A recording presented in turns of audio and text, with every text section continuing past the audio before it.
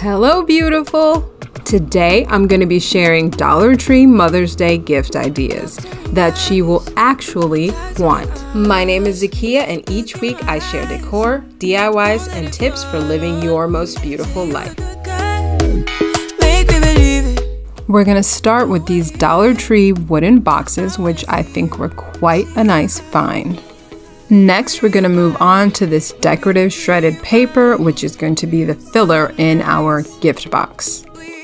Now, Dollar Tree had so many nice items that we could put in our gift boxes that are spa-related items and self-care type items. So I had a great time picking these things out and just trying to coordinate the scents and the colors.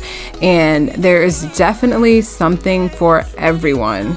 When I think about spa relaxation, one of the things that comes to mind is the crisp white towels.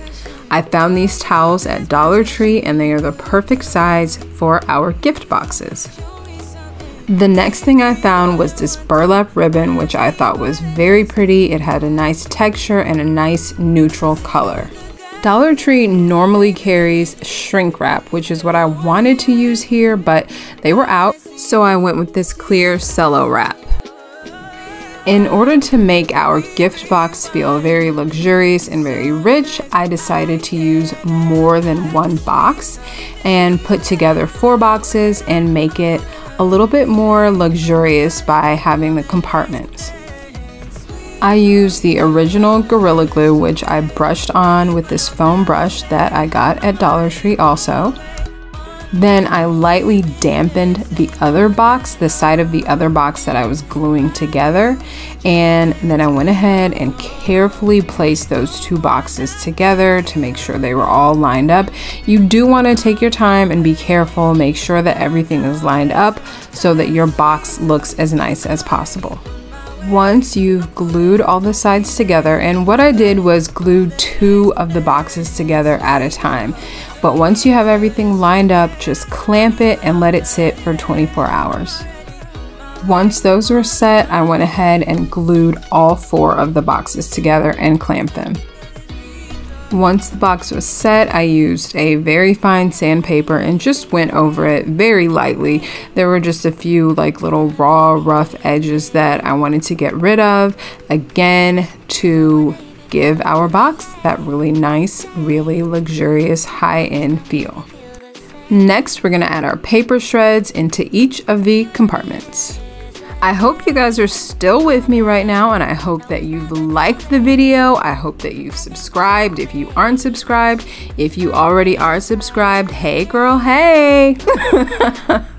No, seriously, I really do appreciate all of the subscribers, and I appreciate you even if you're not a subscriber and you're here just watching and supporting. And I definitely want to get the word about my channel out and reach more people. So I would love it if you guys would share and spread the word, and I just would love to be able to reach more people and share with more people. You know, it's a great time reading you guys' comments and even getting to know some of you guys. And I feel like this is already such a great community. And for all of you who are underneath all of my videos, who leave comments all of the time, I read those comments and I reply to every single comment because it means so much to me that you are here and that you can find inspiration here. Like, when I tell you how much it means to me, it means a lot. Okay, I'm getting way too emotional right now, so let me rein it in and get back on track. You can see here that I'm adding a little double-sided tape to the back of some of these items just so they stay in place a little bit better. There are so many possibilities with these boxes, but of course this one is my favorite because I love pink. Are you a pink girl? Let me know down in the comment section. I'm gonna go ahead and show you guys how I wrap this up and finish up our gift boxes. I basically just wrap these gift boxes the same way I would wrap any present with regular gift wrapping paper, except that instead of Scotch tape, I did go ahead and use packing tape just because I thought it would be more durable with this plastic cello wrap. I think this gift box looks so polished and so nice that your recipients may not know that you actually took the time to put it together. So I did create these labels, and you can find these on my blog, beautifullivinghome.blogspot.com. And I attached these with double-sided tape, and you can feel free to write the name of your mom or whoever you're giving your present to, and that way they will know that you actually took the time to put all of this together for them. I wanted to show you guys two other options with these gift boxes. You can use just a single box if you want to, or you can just put two boxes together if you want.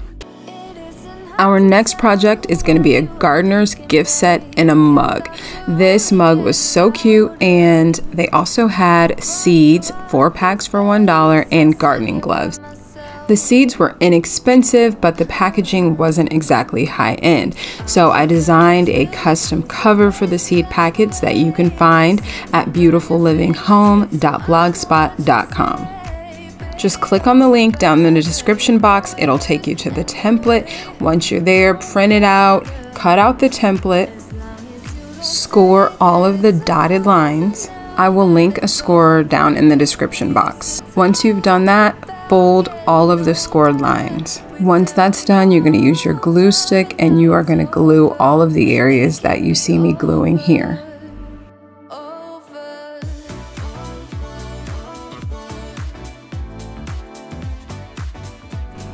Once you've assembled the envelopes, just go ahead and put your seed packets in there, and they are going to look a whole lot better in this new custom seed packet. To customize our seed packet even more and make it look even nicer, we're going to use some of those same labels that we used in the first project, and I'm just going to put a little glue on it with the glue stick and just press it onto the seed packet. We're going to get our gardening gloves now, and we're just going to roll them up tightly and very neatly so that they will make a great presentation in our gift. Instead of using the shredded paper in this gift, I thought I would use the Spanish moss for a more organic type of feel and look, since this is a gardening related present. Here I'm putting the seed packet and the gloves into the mug. We're going to use the burlap ribbon and just tie it around the mug handle and just adjust it so that we have a pretty bow. I think this mug turned out very well, and I think that any gardener / coffee lover would love to receive this for Mother's Day. Our next project uses the same mug, only this time we're going to drill holes in the bottom for drainage. First of all, get your protective eye gear, then you're going to want to put tape in the bottom inside of the mug so that your bit doesn't slip. You don't really want to put pressure on the drill as you're drilling. You just kind of want to let the drill naturally do its thing to create the hole, and it does take some time. It takes at least a few minutes per hole. What you see there is dust, not smoke, but the bit will get pretty hot, and you need to be careful, and you may even need to let it cool off every now and then. So I put a small piece of landscape fabric in the bottom of the mug. I sat it on a Dollar Tree saucer, and your present is ready to go. Let me know if you use any of these ideas for your mom. Thanks for being here.